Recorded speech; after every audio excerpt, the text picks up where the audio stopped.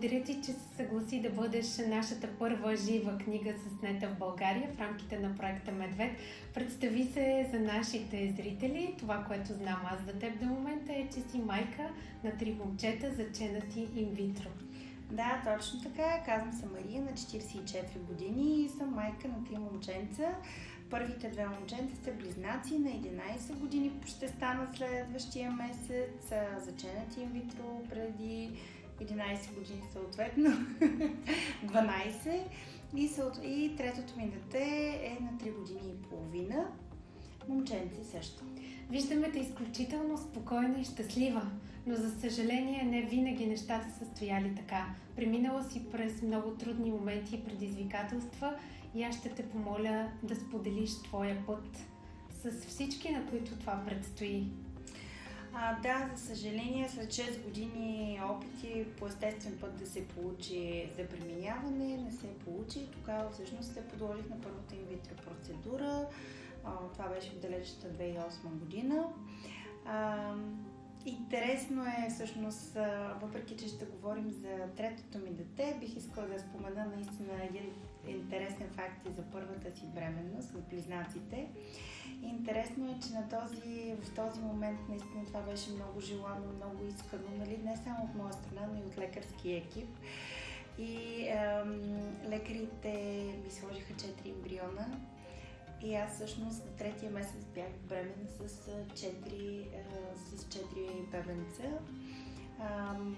То тогава всъщност бременността вървеше леко и безпроблемно, но такава многоплодна бременност няма как да е безпроблемна и оттам нататък почнаха проблемите.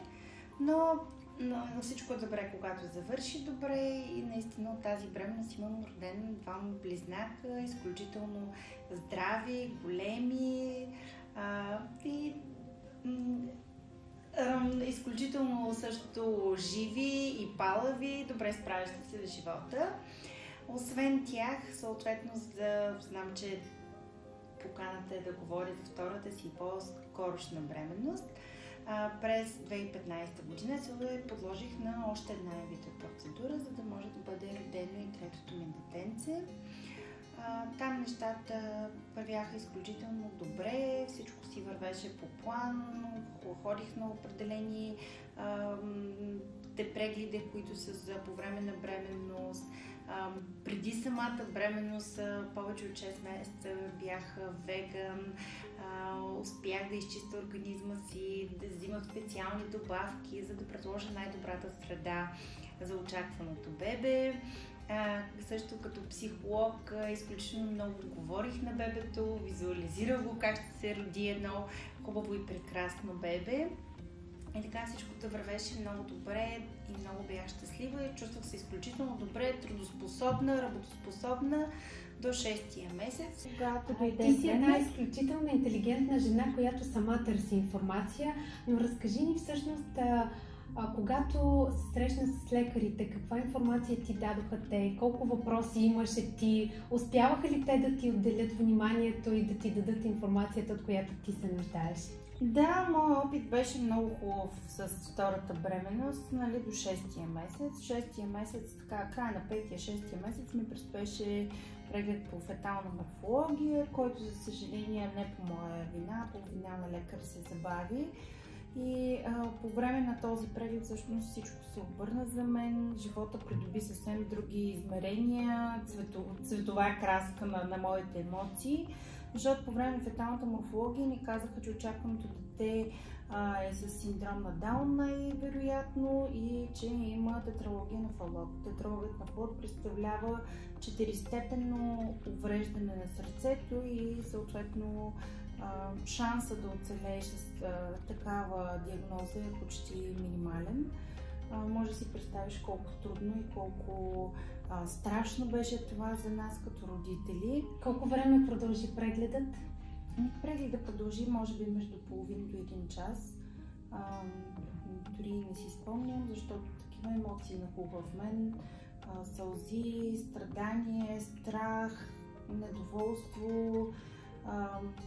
Най-интересно всъщност беше, че таткото се окупити много по-бързо от мен и влезе в дискусия с лекарката, понеже познаваме симптомите и характеристиките на синдрома на Даун.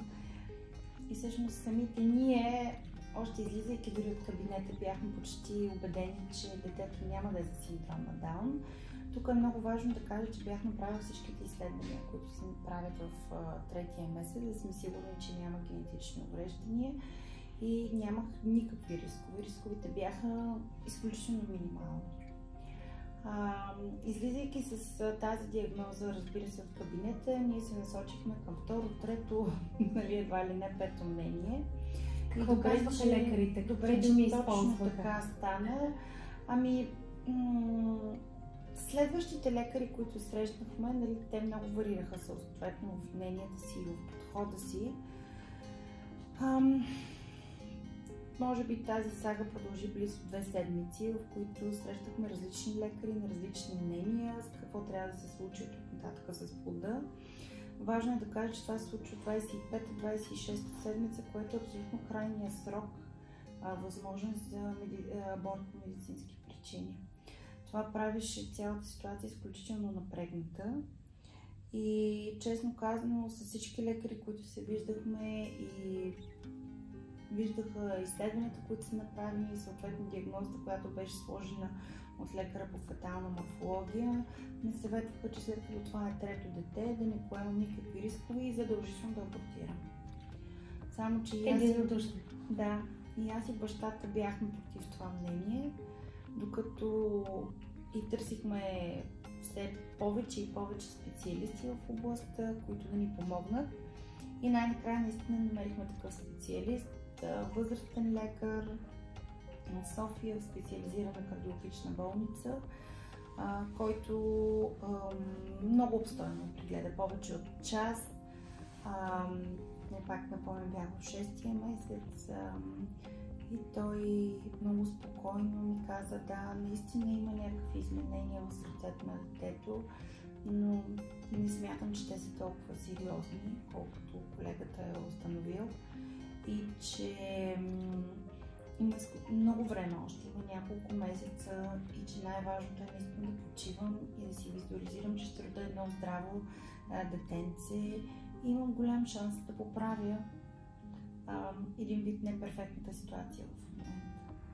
Това бяха окуражителните думи на лекаря, който последен прегледа теб. И да, точно така. Това беше специалист кардиолог за деца, всъщност при неродени деца.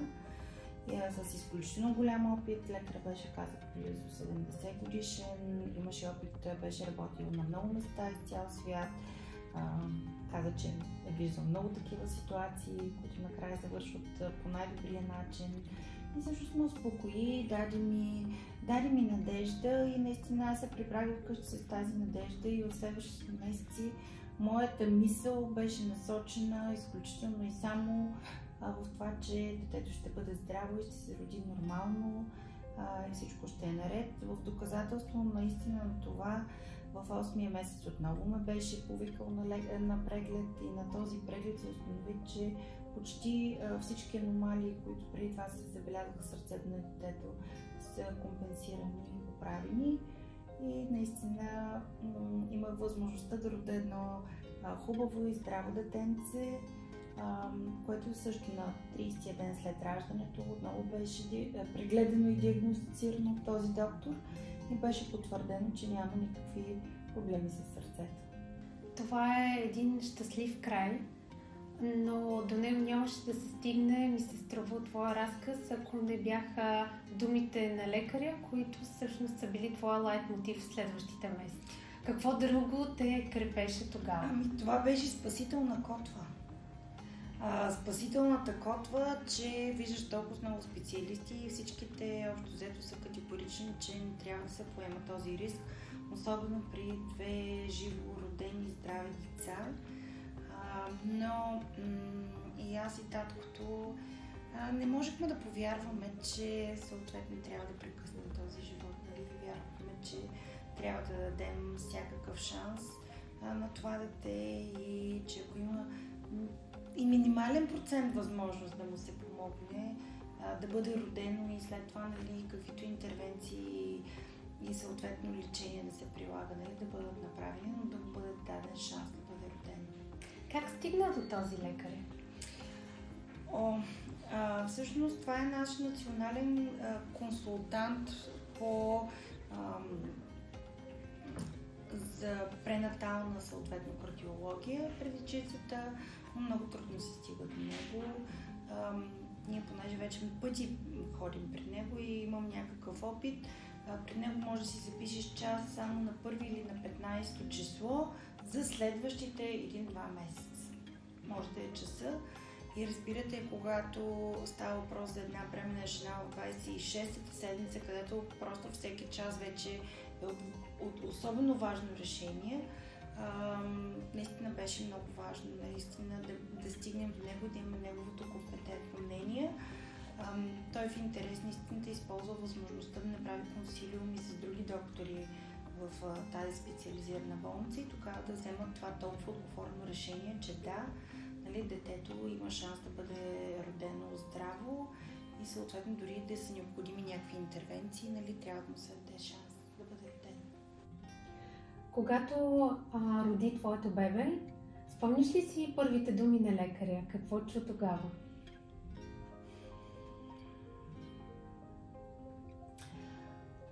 Да, спомням си много добре, нали, съответно момче, казаха ми килограмите му и ръста и че изглежда много красив и всичко му е наред. Имаше ли някакви рискови ситуации в първите дни? Да, разбира се.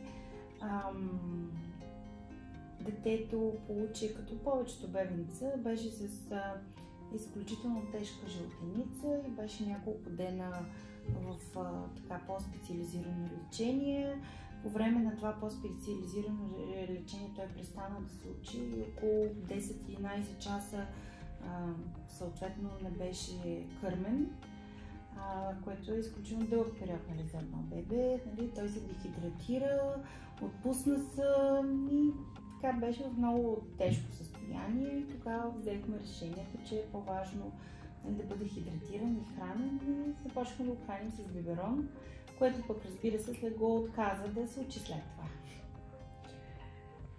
Как взехте това решение? Някой помогна ли ви? Даде ли ви достатъчно информация, за да може да вземете информирано решение? Във всеки един момент, нали, бях подкрепена от лекаря, от съответно акушерките в болницата. По никакъв начин в нито един момент, особено вече в момента, в който постъпиш да раждаш в болницата, във всеки един момент бях подкрепена от специализирана помощ и подкрепа. Включително имаме един много интересен казус. В 6-тия месец, когато съответно ви разказах за тези неща, които се случиха около проблемите си с сърцето, се подложих и на амиоцентеза. И от амиоцентезата, нали, видяхме, че няма толкова сериозен проблем с сърцето, но излезе нещо, което беше изненада за нас. Излезе информация, че детето има генетично увреждане, XYY хромозома, т.е. той е роден с състояние на супернож, се казва това състояние. И в момента, в който това стана ясно, бяхме поканени на генетична консултация от лекари в болницата. Те ни обясниха най-подробно какво означава това, какви увреждания може да има детето, по какъв начин те ще се отразят. И съответно ни подкрепиха в каквото и решение да вземем. Ние никога не сме се колебали за какво решение да вземем. Беше така неочаквано за нас, че след като родих детето на втория или на третия ден, дойдоха от Агенцията за закрила на децата с това да оценят риска, дали има риск да изоставят детето, защото е родено с увреждане.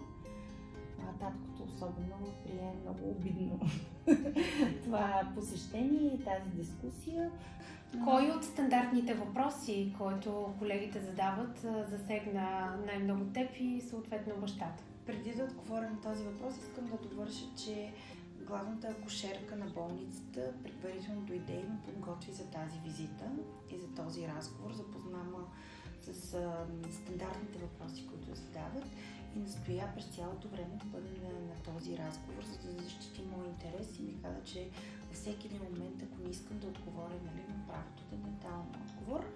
А това, което изкара таткото от мъжкото равновесие. От равновесие, че попитаха дали искаме да задържим детето, дали смятаме да задържим и по какъв начин ще се отнасяме с него, защото има увреждане. Като родители на 3 деца, ние не правим никаква разлика между децата си. Едва ли някой нормално мислещ родител би по някакъв начин разделял детето си заради това, че той има генетично увреждане. След края на тази среща, вие вече не се видяхте. Да, никога повече не ни е посещавала агенцията за закрила на детето. Но пък продължихте да получавате подкрепа от неонатологичния екип в болницата. Да, изключително по много добър начин. До края на първия месец имахме възможност при всяка необходимост да се връщаме в болницата, да получаваме съответно детето да бъде прегледано, ако е необходимо. Обясняваха ни. Разбира се, аз не съм майка първискиня и за мен беше по-лесно, но всички майки, за които това беше първо дете, минават и вид като обучение за родители, как да се грижат за детето, как да го къпат, как да го хранят, как да го повиват, как да го приспиват и най-вече как да го кърмят, защото това е една от най-важните неща за детето. Аз получих изключително много подкрепа как да кърмя, но имаше други фактори, които възпрепятстваха кърменето, за съжаление. Твоето послание към всички момичета и жени, на които им предстои да станат майки, и на една част от тях, за съжаление, ще им се наложи да минат през подобни предизвикателства, през които ти си преминала. Какво е твоето послание към всички тези жени, които ще се борят за живородените си деца? Позитивна мисъл и вяра. Вяра, нека така да завършим тази история, защото вярата е това, което те кара да се усмихваш и да разказваш тази история толкова положително сега. Надяваме се в някои от следващите видеа да можем да заснемем и твоето щастливо и много жизнено дете. Благодаря ти, Мария, желая ти успех, късмет и още много вяра. Благодаря и аз.